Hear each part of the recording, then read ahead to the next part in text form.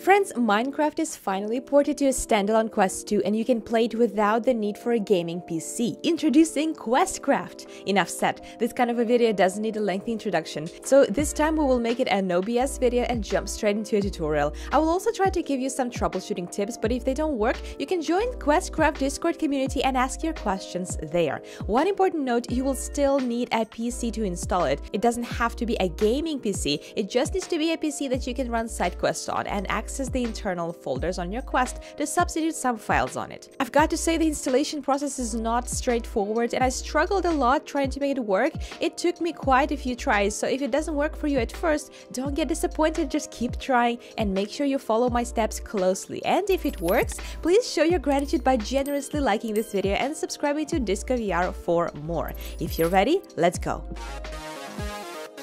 Installing and setting up SIDEQUEST is the first thing you need to do. Follow their official tutorial on the SIDEQUEST YouTube channel hosted by yours truly and linked in the description. And when SIDEQUEST is installed on your computer, Quest is connected and you see the green dot in the corner, come back to this video. Next, we will install the QuestCraft game port. In the SIDEQUEST search bar, look for QuestCraft, and once again, if your Quest is connected, install the APK file. After that, in the drop-down menu, select this file that says PCVR. This is just a zip folder that you will need to download on your PC. Download it, you will find it in the compressed file. You will need to extract the folder by right-clicking on it and extracting whichever tool you're using on your PC. Once it's extracted, open the folder and here you will see the folder called Android. Make sure your Quest is still connected to your PC, open the internal storage and here you will see that it also has the folder called Android. Now simply copy and paste or drag and drop the Android folder that you have just downloaded from SIDEQUEST to the internal storage and make sure to replace all existing files.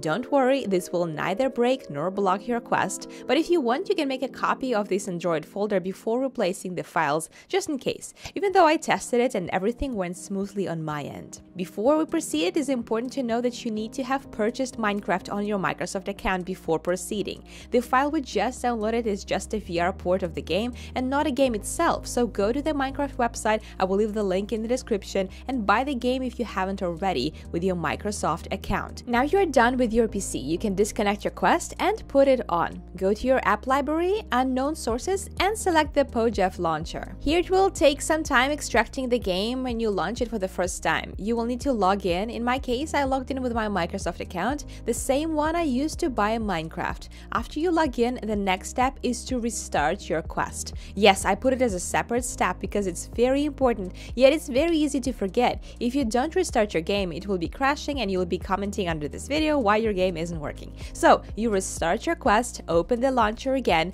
and this time, when you log in, click on Select Account, and then select your account. This step has been recommended by the developers, so just do as they say, even if you don't understand it. Okay, now we're here in the launcher, and there are some critical things we need to do here as well. First, go to the settings on the bottom left, then go to Video and Renderer and select the renderer. Choose the third option, at least as of now is the third from the top, but again, this might change in the future. Next, you need to change the game version. Click here and scroll all the way down until you find the Fabric version. If you do not see the Fabric build, most likely you need to restart your headset. Again, this will likely change in the future, so follow the news from the devs closely to know how to launch your game. Remember that this port is still in beta.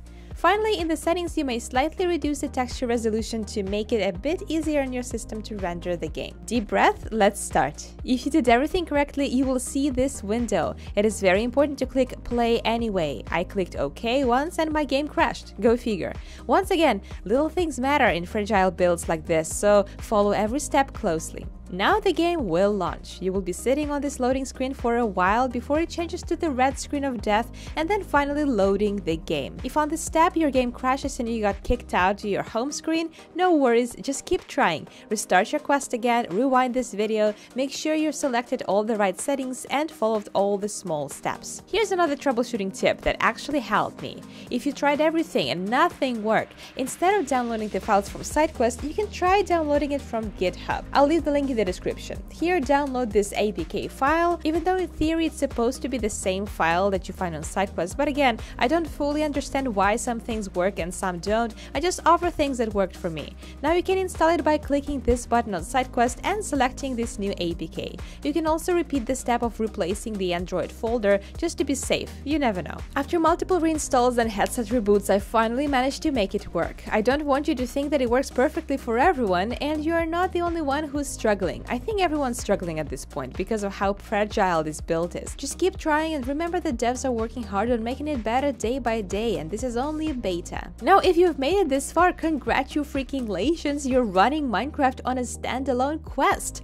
Now there are just a few things left for you to do. Go to the settings and in render distance, select it something between 4, 5 or 6 chunks. 5-6 works best if you want to have a smooth gameplay. And now you can play either single player or multiplayer. There are also some controls that could be useful for you. You can save this for the future. I think it's so cool that Quest controllers are so well optimized. So what do you think? Are you excited that you're able to play Minecraft on a standalone Quest 2? Let me know in the comments what you think about this port and whether you're able to get it to work. Please remember to join SIDEQUEST Discord with any questions. Also, please show your appreciation by leaving a like to this video and subscribing to DiscoVR. It goes a long way and is the easiest way you can support this channel. Speaking of supporting the channel, a huge shout out goes to my patrons. You're amazing guys and I'm so grateful for your support. And you also can become my patron by following the link in the description. Thank you so much for watching, friends. Stay safe and as always, happy gaming!